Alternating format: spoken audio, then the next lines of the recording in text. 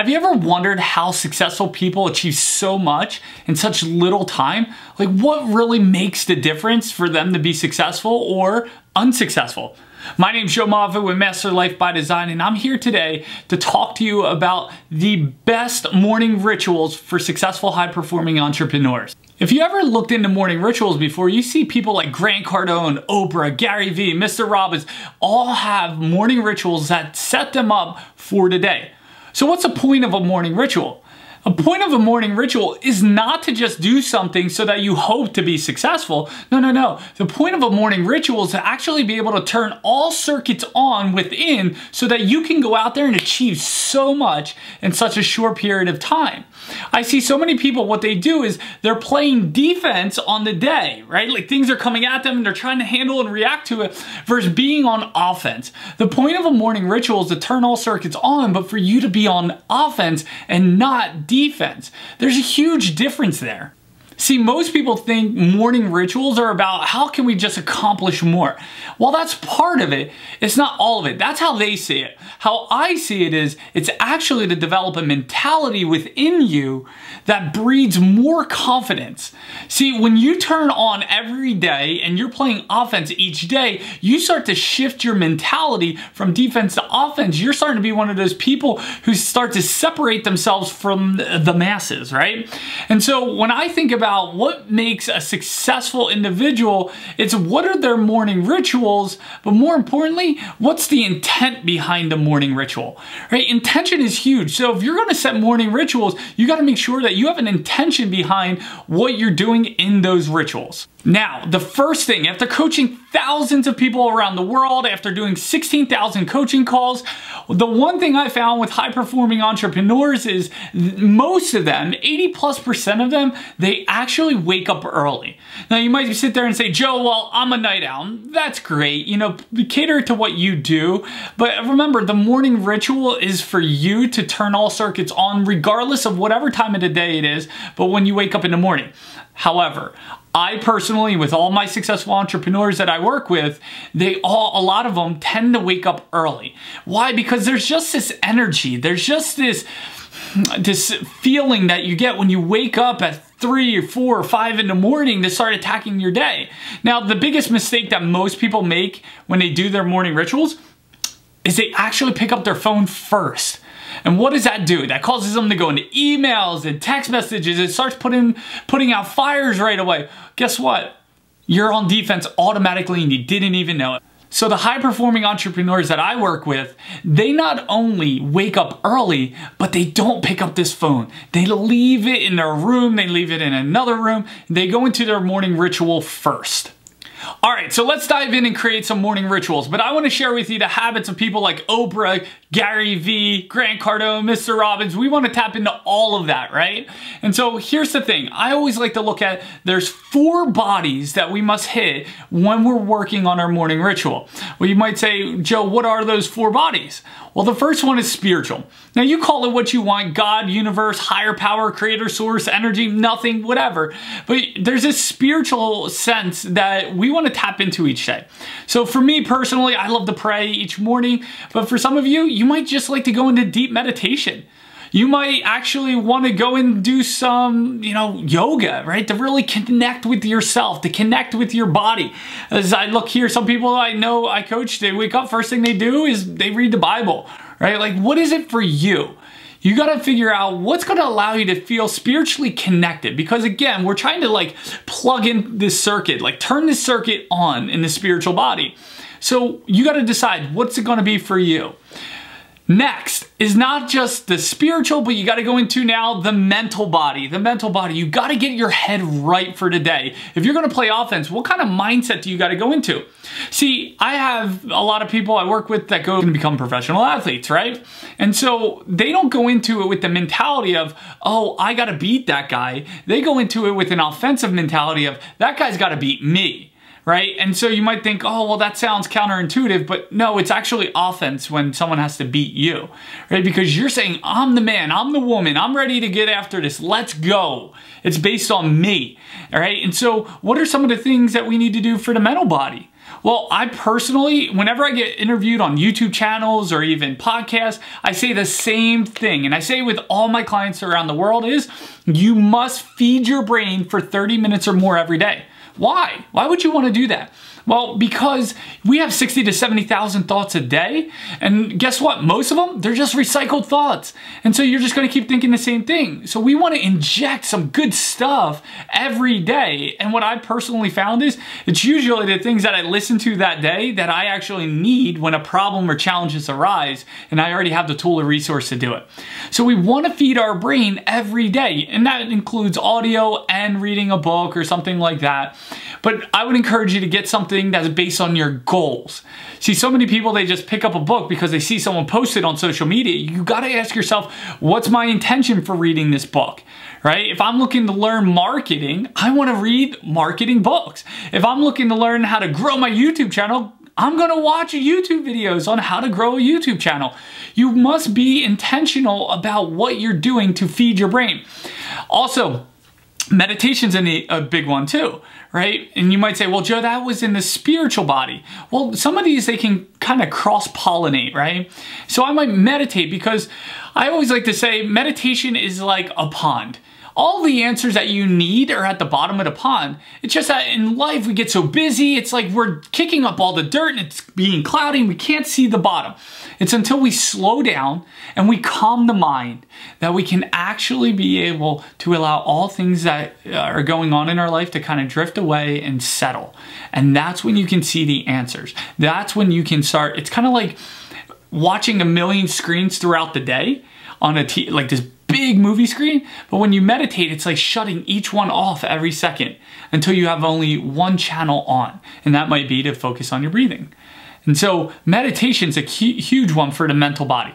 Also, visualization's powerful. When I work with my athletes that are going pro, the biggest thing that we incorporate is visualization and getting really crystal clear on what that looks like and feeling what it feels like when they're accomplishing their goal. Because the unconscious mind can't tell the difference between, are you visualizing it or is it actually playing out in the external world? And since the unconscious mind controls about 90 to 99% of us, I want to influence that as much as possible in reaching my goal, right? And if you think about it, your unconscious mind, you're like, well, is that true? Well, just think about this. You're not thinking about your heart beating, right? You're not consciously making it beat. You're not thinking about your eyes blinking so that your eyes don't dry out. That's your unconscious mind. And so we want to influence that as much as we can to achieving our goals, and tapping into that in our morning ritual is extremely powerful, all right? Next is your emotional body.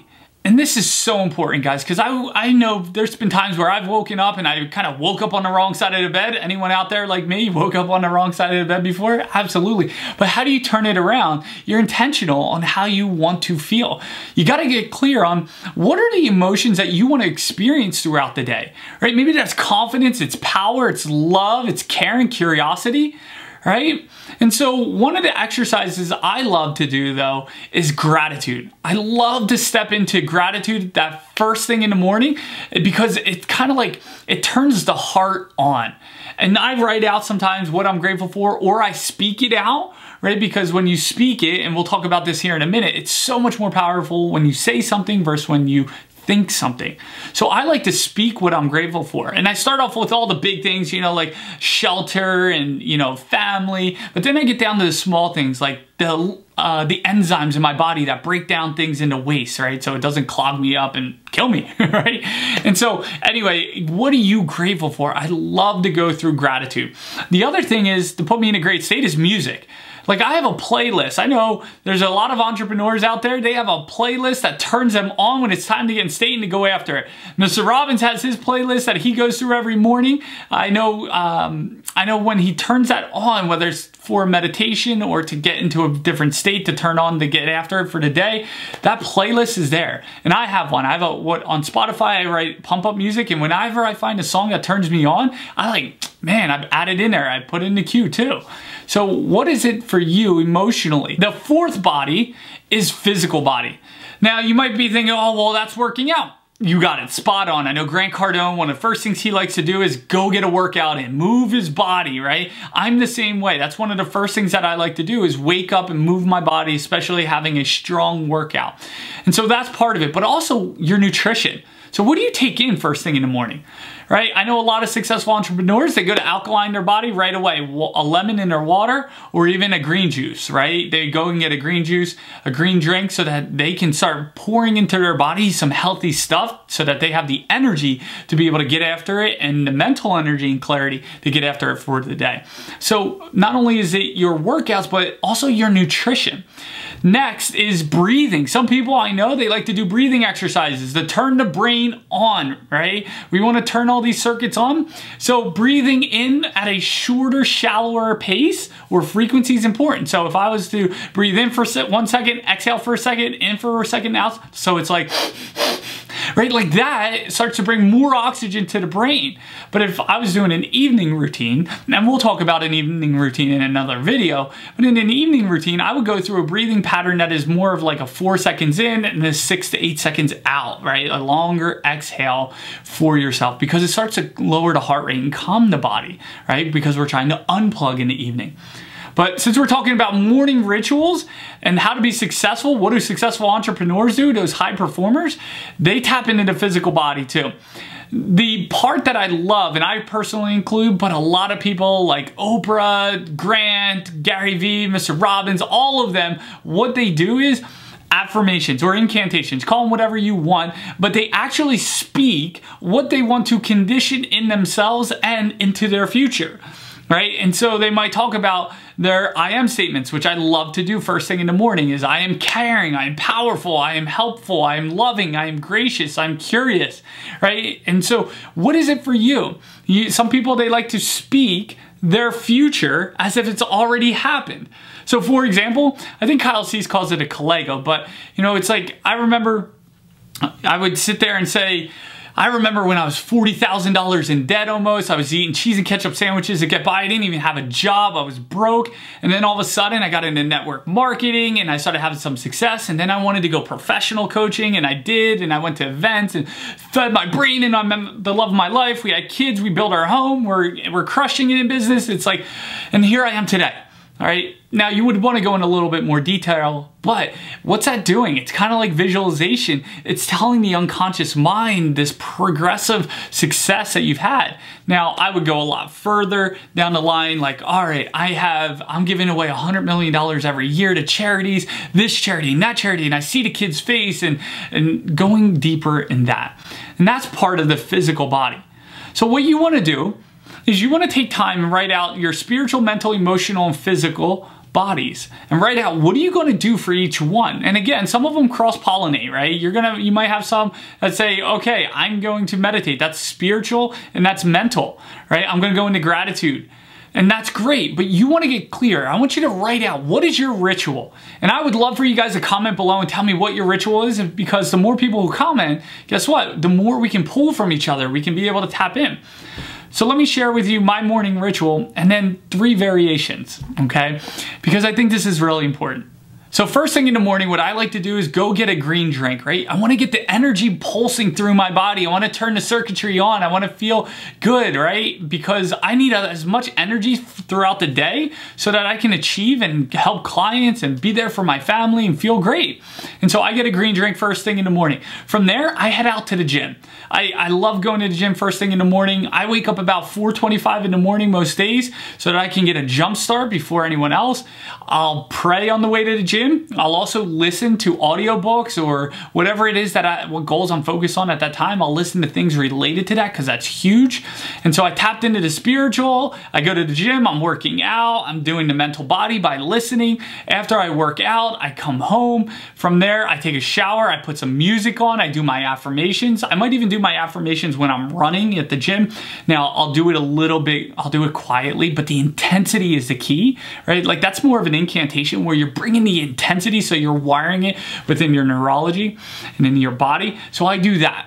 And then from there, I get clear on what am I looking to achieve for the day? What are the biggest RPAs, revenue producing activities for the day that's gonna help me feel like I've been productive and not just busy.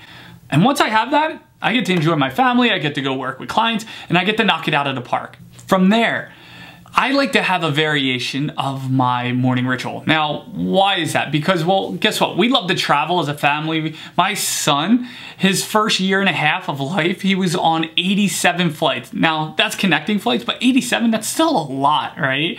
And so he's no stranger to flying. However, when we travel somewhere, I need to modify my workout because the morning routine isn't about how long you do it, the duration, right, in which you do it. It's the frequency and how often you do it. So I want to stay consistent with that, building that habit, but I just might take the duration down. So I may work out for 5 minutes, do burpees, workout. I might find a YouTube video, a 5-10 minute workout, do it right in the hotel room or the little gym area that the hotel might have, if they even have one, right? I might go into 2 minutes of gratitude, pray on my way to the gym, right? Throw on some music while I'm in the shower, and boom. Within 20 minutes, I have my whole morning routine knocked out when I'm traveling. And so you may need to create one if you travel or you're going to families for the holidays. You might need to create a new routine, but keep the things that you do, the spiritual, the mental, emotional, and physical, keep it intact so you're consistent with that habit, right? And then the last thing is you got to change up your morning routine because guess what? Your morning ritual, if you're gonna be able to do it day in and day out, it's gonna kind of get boring. You need some variety. So maybe you wanna change the sequence in which you do it. So instead of going to the gym right away, maybe you do meditation right away and your gratitude. Then last you go to the gym. Or you may wanna change up how you do those things. So maybe you don't go to the gym, maybe you go for runs instead. Right? But you push yourself, right? Instead of doing gratitude, maybe you write down all the great memories that you've had in this last week, right? Things that you're excited about that's up and coming, right? Like you're going on a trip or your investment portfolio doing this or your YouTube channel growing, whatever that is. So I like to create some variation in my morning routine or my morning rituals so that it just doesn't get boring, right? Because at times we just get bored doing the same thing over and over. We're creatures of habit, but yeah, we get bored of it. So maybe you want to start to look at every month or every 3 months, changing up your morning routine that feels in alignment with you, that feels exciting and it kind of turns you on. Because remember, we're about creating this mentality of doing what most people aren't willing to do so that you can have the success that you want to have. And I really believe if you wake up early, you can tap into that energy and you'll feel more accomplished before other people wake up for the day. So if you want to be successful, a high-performing entrepreneur or business owner, you want to do the things that they're doing and not what the masses are doing. So with that, I'm going to encourage you to take some time, pause this video, stop this video, write out your morning routine, the spiritual, mental, emotional, and physical bodies, the things you might do within those areas. They might cross-pollinate, and that's great. And that's what we may want if we need to shorten up the time because maybe you don't have a lot of time in the morning, but you know you need to have this ritual so that you're playing more offense and all circuits are on and you're ready to go, baby. And so that's the point of these morning rituals. So with that, if you found this video helpful, please hit the like button. Please comment, what are your rituals or what did you decide to do or are you going to do or what do you do? And share it so we can get some good ideas and pick and choose from each other. And most importantly, subscribe because we are doing 3 videos a week on the areas of personal development, relationships, so you can have that love and passion in your life. Even if you're single, we'll teach you how to be able to find this great partner. And then also business and finances. How do we tap in and maximize and really get to that next level in those areas of our life. So with that, I'm Joe Moffett with Master Life by Design. Thanks for tuning in. Hit that subscribe button and share this video if you found it valuable. See you guys. Bye-bye.